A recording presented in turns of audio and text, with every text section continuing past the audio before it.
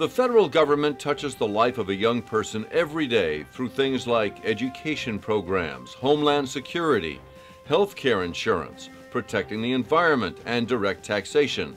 It wasn't always this way. The colonists who declared themselves independent from the English crown didn't think of themselves as American citizens the way we do today. Rather, they thought of themselves as citizens of their home state.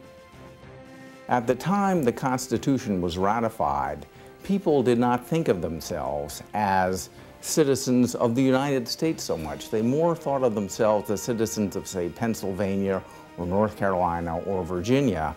This was quite natural at the time because almost all government power was held at the state and local levels. However, ratification of the Constitution would soon result in the controversial transfer of some power from the states to the new federal government. Before the Constitution, we had the Articles of Confederation, and so the states were really operating as a committee. It's a confederation. After the Constitution was ratified, we now had a system where we had a central national government as well as the state governments. So we went from a system of a committee to a system of dual sovereignty, two sovereigns simultaneously working in the interests of the people. Getting from the Articles of Confederation to the Constitution was something of a fight. Initially, not all of the states ratified the Constitution. Indeed, it had to be ratified by 9 of the 13 colonies in order for it to take effect, and that took some time. We think of the Constitution now as sort of a sacred part of the American civil faith, but it was barely ratified. It passed by very narrow margins in New York and Virginia. It was defeated in North Carolina and Rhode Island. Imagine the battle between the states and the federal government for various powers as a tug of war. First one side gains a few feet, then the other. The framers of the Constitution anticipated such back and forth conflict. After all, they knew a thing or two about checks and balances and the division of power. Now think of the Constitution's Commerce Clause as the rope both sides are pulling on.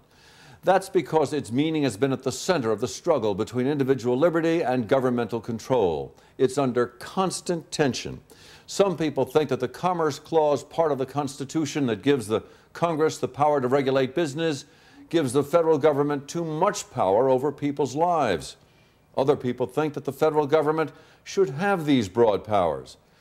Finally, imagine there's a referee who steps in from time to pull the rope in one direction or the other. Well, that referee is the Supreme Court, and half the people pulling on the rope are going to feel slighted in this ongoing war for power, this tug of war. The Commerce Clause is a part of the United States Constitution that says it is the federal government that has the power to regulate commerce between the states. In other words, it is no longer a function of state power as it had been before the Constitution was ratified and took effect. The Commerce Clause was intended to stop the skirmishing that was going on between the states and the backhanded dealing by the states with individual foreign governments. It was intended to create the possibility of a national economy. It was not intended to give Congress carte blanche in every arena, though. The framers didn't debate so much the commerce power as they did some of the other powers of Congress, because the one thing that those who gathered in Philadelphia agreed upon is that the new government should have the authority to regulate the really commercial matters. The Supreme Court has become the judge of where to draw the line in the tug of war between state and federal power. The court has become a magnet of criticism from both sides. The Supreme Court came under such attack during the New Deal in the 1930s when President Roosevelt proposed a vast and unprecedented amount of new legislation. Roosevelt and his supporters argued that the many laws he proposed were necessary to jumpstart an economy weakened by the Great Depression and were permitted under the Commerce Clause. His opponents worried that under Roosevelt, the government was expanding much too fast and getting too involved in managing and regulating the economy.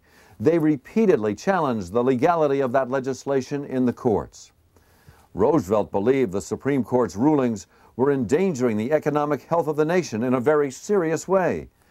But because the Constitution did not allow him to remove Supreme Court justices, he came up with an idea. If they wouldn't agree with his interpretation of the Commerce Clause, he would pack the court with friendly justices who would. I will appoint justices who will act as justices and not as legislators. If the appointment of such justices can be called packing the court, then I say that I, and with me the vast majority of the American people, favor doing just that thing now. Indeed, Roosevelt threatened to add 6 justices to the 9 justices on the court in order to get his program through the Supreme Court. Eventually, he didn't have to do that because the court came around on its own. This was a constitutional crisis of great proportion, but it did, in fact, get proposed, and it was debated in Congress only because its sponsor passed away and because a member of the Supreme Court changed his position at the last minute and was willing to give Congress greater latitude. Did the court-packing scheme fail? President Roosevelt's threat to pack the court had come and gone, but the confrontation had a lasting effect on the Supreme Court. For 50 years, the court interpreted the Commerce Clause broadly and essentially refused to strike down any federal legislation for going further than the Commerce Clause allowed. This ended in 1995 when the Supreme Court ruled in the Lopez case.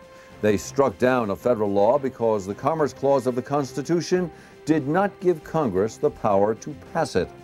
The court said that Congress had overstepped its bounds, making a law it did not have the right to make.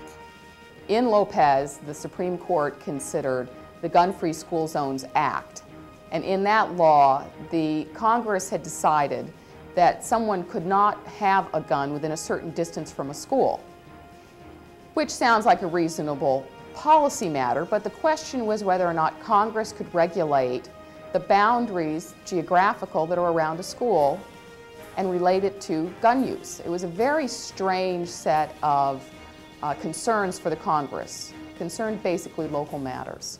In Congress's view, they defended the act by saying, well, if you have guns in school or around school, it's going to adversely affect the quality of education. Kids can't learn properly in schools that have guns and the fear of gun violence. And if kids don't learn properly now, they're not going to be able to participate in the national economy in 10 years. What the Supreme Court said in Lopez is that Congress did not have the authority under the Commerce Clause to regulate individual behavior so closely as to forbid an individual citizen from possessing a gun within 200 feet of a school.